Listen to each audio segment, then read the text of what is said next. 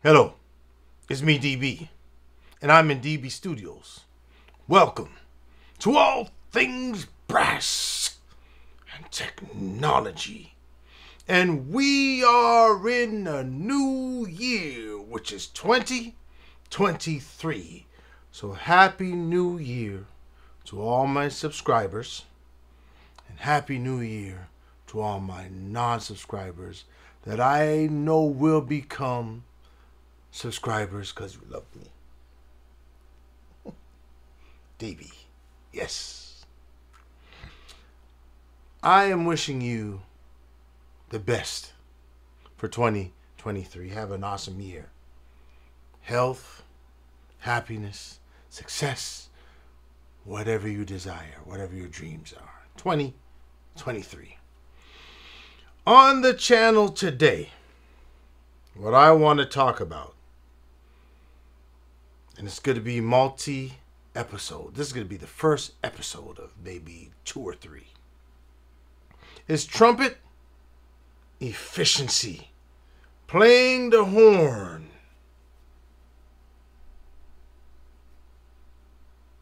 With maximum efficiency. Now this is something that I'm working on presently. Efficiency. And we'll talk about it. For now, let's get it.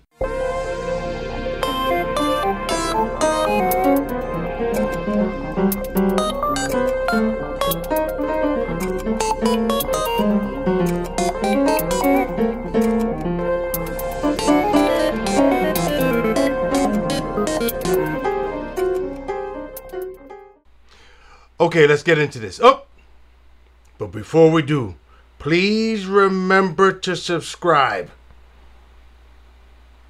It really helps the channel. I got so much stuff coming this year for you. Experiences from Donald Byrd. Experiences from Bill Adam. Experiences from William Vacchiano. Experiences from going to school, Thelonious Monk Institute of Jazz, being around all these great musicians. I'm going to bring all that to you. My knowledge of electronics. You can't see it, but I'm surrounded by it. Compressors, delays. I'm an analog guy. It's all right here. You can't see it. Buttons everywhere. Buttons. I'm going to bring all that stuff to you. But I need you to subscribe to All Things Brass and Technology. Okay. So, what I'm trying to achieve is to play the trumpet with the maximum amount of efficiency. Okay? Now, what I'm also trying is to bring my capacity down to 50%. Or the energy that I use. I like that word, energy. That I use when I'm playing. Now, if you're using 100% energy, I deem that as overblowing. You're overblowing. You're blasting. Right? So I want to bring, which I don't overblow, unless it's a creative choice, and we'll talk about that. But I'm trying to bring my capacity down from maybe 70% to 50% and deal with that 50% and just flow with efficiency. Now, when I went to study at New England Conservatory in Boston at the Thelonious Monk School of Jazz in Boston. When I got there, I said, who is teaching classical trumpet here? They said, well, Charlie Schluter, Boston Symphony, principal trumpet player. I said, oh, I know Charlie Schluter. Powerful. You know. So I said, I want to study with him. I studied with Charlie for 2 years, and it was great. Charlie talked about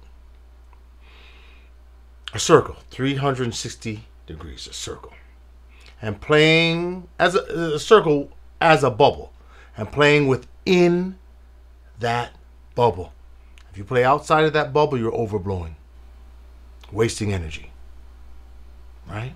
So I said, yeah, I like that. I like that way of thinking. So now, I play it around 70%. I'm trying to bring that 70% down to 50% with efficiency and relaxation. And if I do play above that 50%, it is a creative choice, man. Now, what do I mean by creative choice? Let's say the saxophone player is finishing up a solo and he's drifting off of the mic and the trumpet comes in, bow, right on it, bow on the one. You're gonna sting it. That's a creative choice. And that's gonna be above 50% because you're coming in like, hey, I got it. Does that make sense? Otherwise, from things like that, I want to try to stay at 50%. Now, some people may see this video and say, it's not going to happen. Because, as a brass player, especially in these days, you're playing in a lot of different situations. Sometimes you'll be playing with electronics and it's loud. But still, I want to try to maintain that 50% and cut through whatever I need to cut through. Okay? So let's go deeper into this. How I'm going to try to achieve this. Let's get it. First thing first. Relaxation. Relax. All of this is relaxed. Like a butterfly. We don't want tension. No, look at that. Because tension is just going to end up in the aperture. And the aperture will close. From what I was taught, there's 3 parts of the embouchure: the aperture, corners, and this is called the bed. The lower part of the jaw, and the lower part of the jaw can move. Upper, no, that's part of the cranium. That's what I was taught. So we want relaxation so we can flow. Now there has to be compression somewhere. And it happens in 2 places. Now once again, I have to say, this is my truth. This is what I've been taught. And I've studied with Bill Adam, William Vacchiano, Donald Byrd, William Fielder, and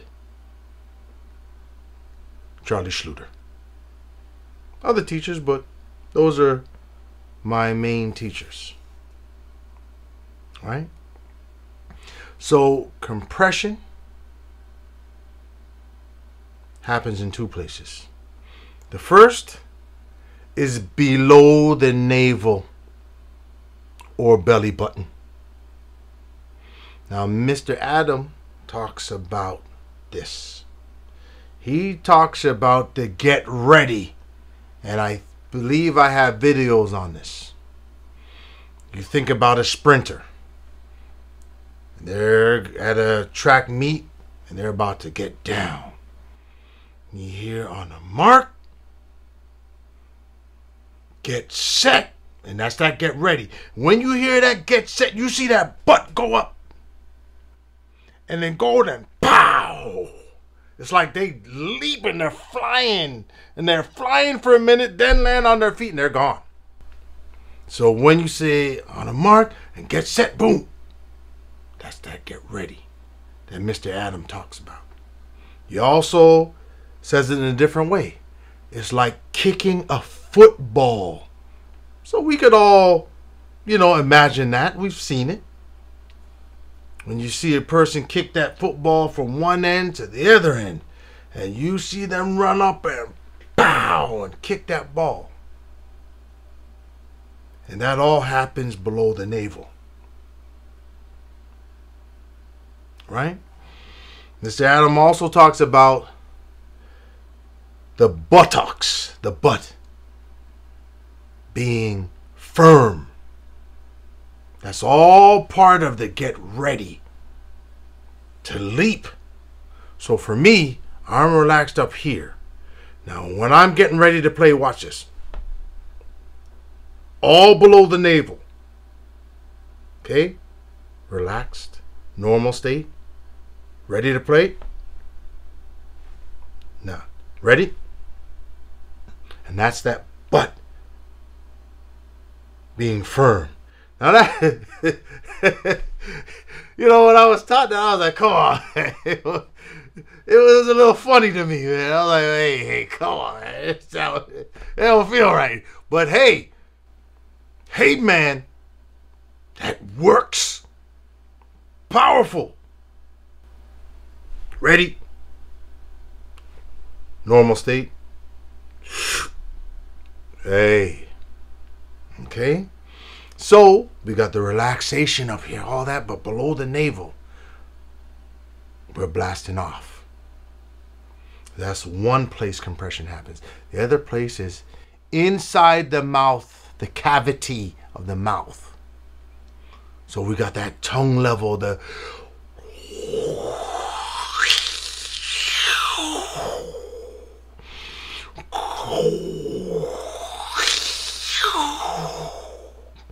and a lot of magic happens in there to make things easier if you know what you're doing. Hope all this makes sense. Let's keep it moving.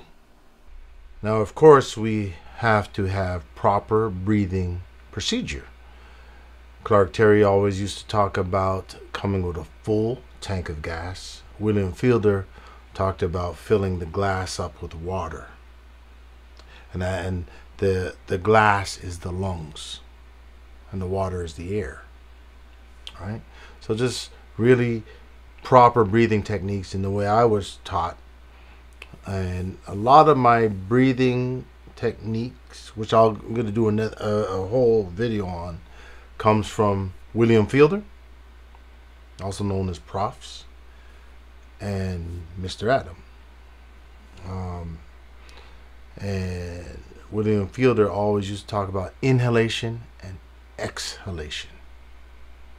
Right? So inhalation, keeping the throat open, and the way you keep the throat open is as if you're yawning, or vowels, because vowels are around like O. So you can get the maximum amount of air for relaxation. Then exhalation, right? And then, as I said, once you do that, all the magic, you know, is from below the navel and the tongue level, within the mouth, with the tongue moving up and down.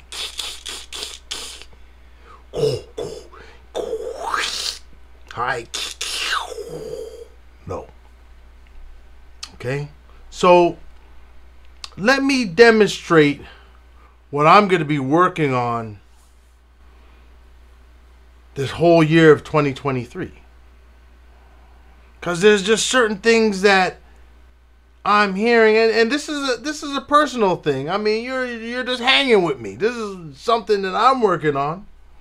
And if you could benefit from it, try it. If it doesn't work for you, leave it. There's things that teachers have taught me, and I'm like, nah.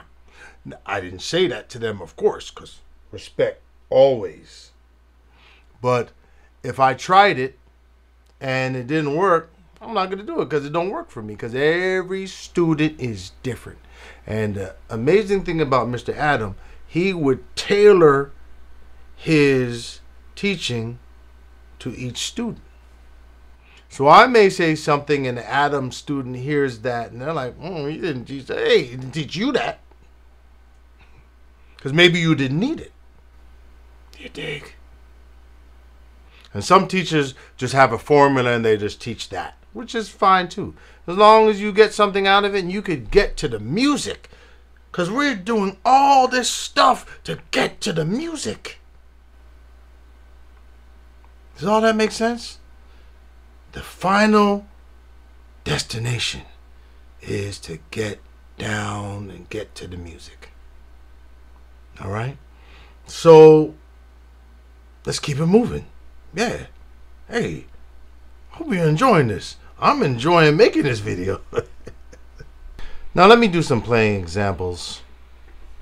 And I'm going to be trying to achieve maximum efficiency, trying to stay at a 50% capacity level. And I'm not concerned, because this is just practice. I'm not concerned about missed notes. I'm not concerned right now about pinched notes. I'm just trying to make everything relaxed and using proper procedure, which is flow, air, tongue level, to produce the note. Not the dreaded left hand pushing the horn down your throat. Right? Everything relaxed.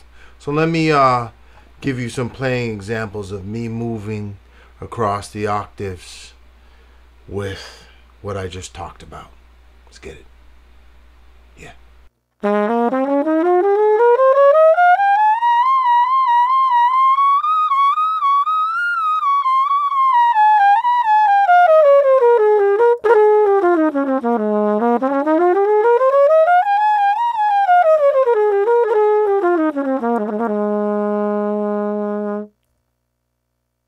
Okay, so what I just did was everything that I was talking about in the video.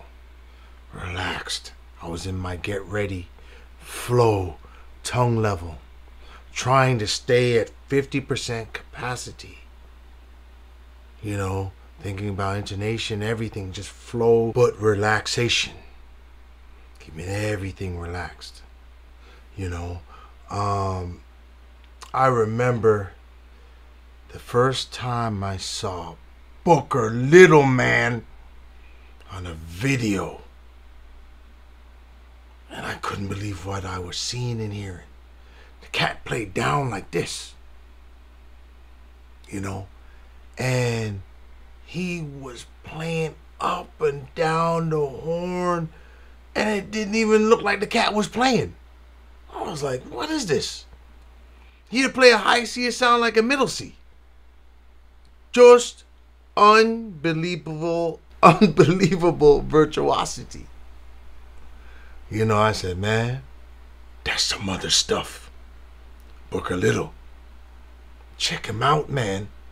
Check out Booker. It was special. You know? And so that's what I'm trying to get to. 50% capacity, using air, using compression in the mouth cavity below the navel to flow with vocabulary moving. Trying to keep the sound dark when you go upstairs. As a creative choice, if you want it brighter, make it brighter, but still stay within that concept. Let me play some more for you.